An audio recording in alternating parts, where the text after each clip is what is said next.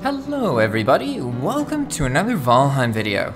Today we're going to be looking at this crazy voodoo magic trick I don't quite understand, which makes some enemies passive.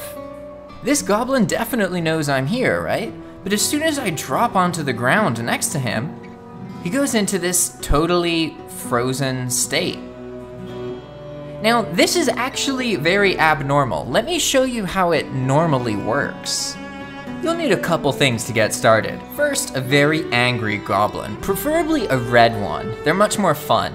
You start the cage kind of big, and then you get in it. There needs to be a way for you to get out, so as soon as the goblin comes in, you just jump on his head and get over him, right? This is what normally happens when a monster can't get to you.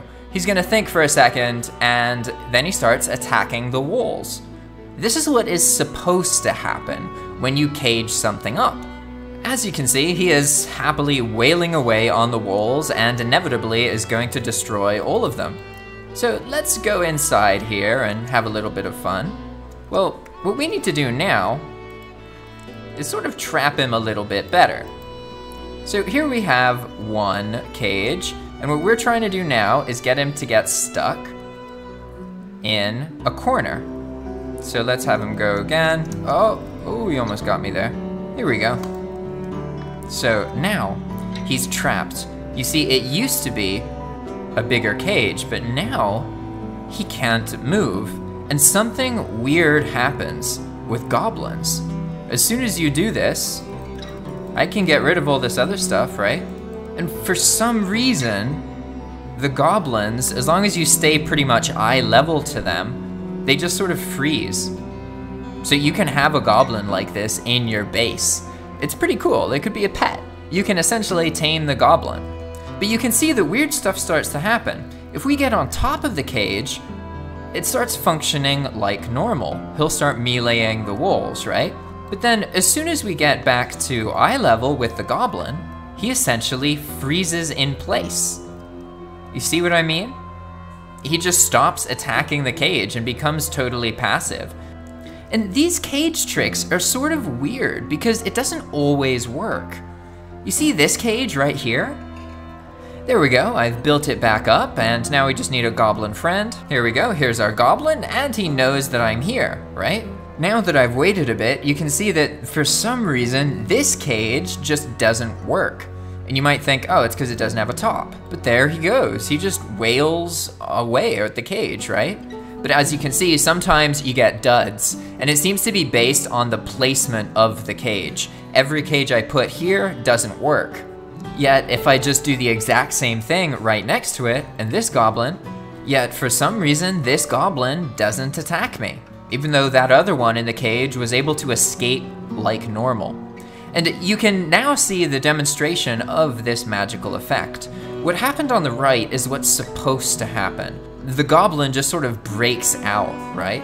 And normally you would bypass this by just running far enough away, and you'd keep going away until you basically load out of the zone, and then you come back. And from this point on, the goblins will have forgotten you're there, and they have no way to confirm that you're there by seeing you, because they can't ever make eye contact with the character, so they won't get aggressive from that point on. And normally that's how you would deal with it. But with this weird cage phenomena, you don't even have to do that. You can just place them in the cage, and the moment they're in there, they're just stuck. They'll freeze. And if you try this and it doesn't work, just try placing the cage somewhere else. As you can see, this is what'll happen normally. But if you get the cage in the right spot, then you really can just cage a goblin pretty much wherever you want. So far, I've been illustrating how this phenomena works, right? But let's show you how to actually cage a goblin in the game, because you need to use a bit more strategy. You can't just put a cage and put a goblin in like I'm doing right here. You need to actually trap them, right? So here we are. We have found a red goblin up there on the hill. I'm gonna get a little bit further away, and what we're gonna do is build a little cage for him. We'll start by flattening some ground, just really simple. It doesn't have to be anything fancy. And then you'll need to bring enough materials for a workbench and a forge, and plenty of iron. Start by finding a flat spot where you can see the entirety of the cage floor. Notice how if I take it over here, some of it gets clipped into the ground. This can mess things up, so make sure that the cage floor is fully visible. We're gonna pick that spot there. And now you're gonna actually make the cage bigger than you need it to be. This is gonna enable us to easily trap the goblin. And here's our basic goblin trap. You can make it easier to use by placing a little step inside. This is gonna come invaluable later. But for now, this is ready to go. All we need to do is go grab our goblin friend and clear out the Deathsquitos.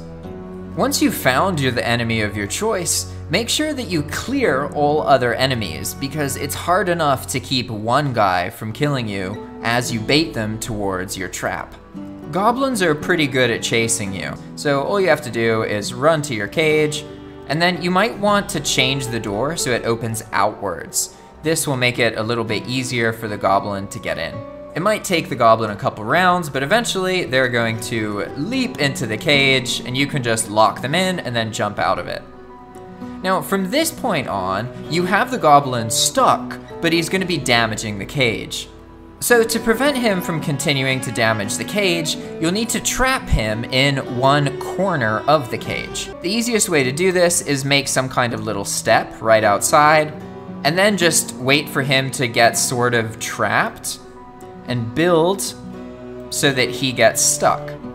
And the monsters can be quite strong, so don't be surprised if they break everything, right? But eventually, you'll get everything in place, and you'll notice if it works, because the moment you place it, he'll stop attacking. As long as you're not directly above him. As you saw earlier, if I get on top of him, he'll start attacking again. It just doesn't work when the character's up there for some reason. But as long as your character's over here, you can see that he will just freeze and totally stop attacking. So from this point on, you can actually get rid of everything else. And it's always good measure to actually put a top on. But you can see that even though you put the top on, when you are up above his eyesight, he'll start behaving normally and attacking. This phenomena only works when you're at the same level as the goblin. What's really interesting about these cages is that external monsters will actually attack them and inevitably release the monsters inside. As you can see here, these wolves are fighting the caged goblin, and they just let the goblin out of the cage. It usually takes a moment for the AI to recognize that it's free, but it can produce some really interesting results, as you can see. You can use caged monsters as a sort of last-minute defense against raids. Now, what do you think about this phenomena? Why does it happen?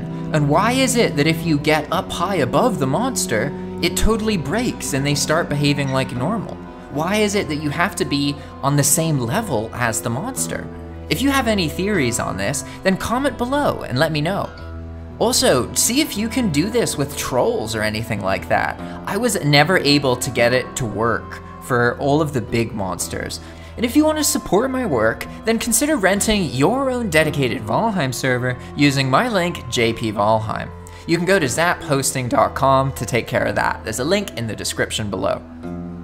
You can also like this video or any other Valheim video on YouTube to let YouTube know that you want to see more Valheim content. And with that, I hope you have a blast. Have a great day, and I'll see you in the next video. Bye!